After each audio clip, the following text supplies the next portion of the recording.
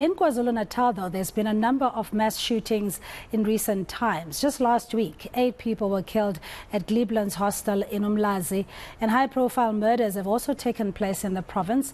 And, of course, you'd remember the late eNCA as well, who suffered at the hands of killers. The killers have not yet been caught, and reporter Dasen Thathiah is following up on the police progress so far.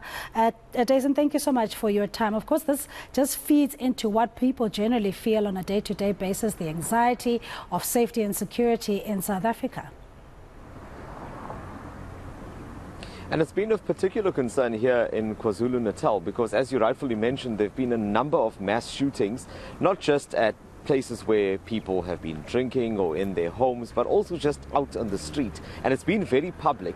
And for that reason, I think it's created a lot of anxiety for people that are in this province as a result of that. And then further to that, you also have the added stress of will these killers be caught? Are police able to track the movements of potential hitmen in the province? Is crime intelligence working? These are all of the questions that are very important at this point as we track the number of shootings that we've seen over the past few months, even just this year alone. So if we talk about the road where I'm standing now, I'm in Tongaat in Durban, and on this road behind me, just about 2 weeks ago, there was a lady, Pumelele Ndlovu, who was killed. You might remember she was driving home after work. She's a Home Affairs, or was a Home Affairs employee, and she was traveling down here in a VW Polo. We've seen some really scary CCTV footage which shows how a gunman walked up next to her along the center island on the road and literally pointed his gun into the car, opened fire and killed her. That person has not been caught yet, so that person's on the loose. But what's particularly interesting about that case is that she was due to testify in court in a corruption matter involving police officers. There were 2 police officers from Point. They were dismissed as a result of an internal investigation, and there was a criminal case that she was due to testify in. So although police have not specified the motive yet, that is something to consider, because those that are close to her have mentioned that she had received threats prior and she was involved in this. But I think that just brings home the point of the level of danger that so many people here face. On the topic of this road, a few months prior to that, there were 2 separate shootings. One where 2 people died a few meters behind me, and on the same day, 3 people were shot dead in a bakkie a few hundred meters ahead of where I'm standing. Again, we don't know of any arrests in that particular matter. And I think it's important to stress that this is just one particular road that I'm talking about, and this is just one area, and I'm only talking about a few months. And Dasen, very little comfort from the Minister of Police with the release of the crime statistics. It seems that there is no plan in place, or he himself doesn't have the necessary vision and strategy in dealing with the rampant crime. He even further went to say that when it comes to KZN, the issue of eNCA or hitman is very prevalent there. That doesn't give us much peace in the country.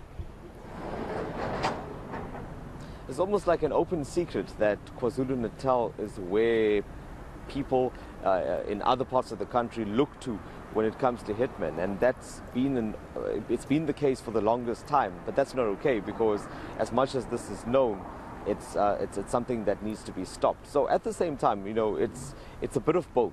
If you look at just last week, there was a situation where police responded within a few minutes, and they were able to shoot dead 3 robbers that had robbed a man outside a bank.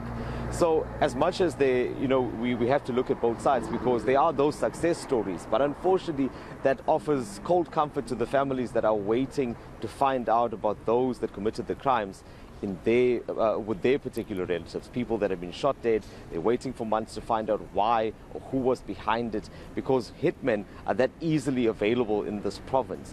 We've heard stories of just a few thousand rand being able to pay for hitmen to commit a crime. Obviously the profile of the individual counts here. That can go up to 500,000 or R1,000,000 or even more.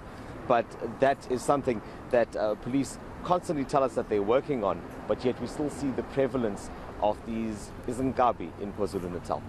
What about the community involvement and how community policing forums have been supported and resourced so that they can work in collaboration with law enforcement agencies?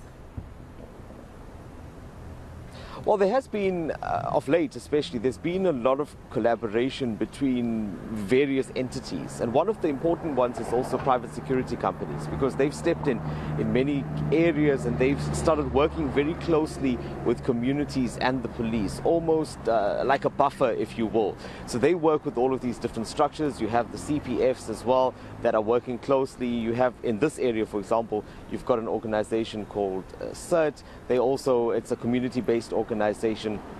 They respond and deal with certain incidents. But by and large, it comes down to the police, it comes down to the NPA. These are the entities that people look to. But right now, it seems that one of the challenges that police are having is the issue of trust. They constantly tell us this. When we speak to them about these crimes, they always say to us, but it's the communities that are not giving them information.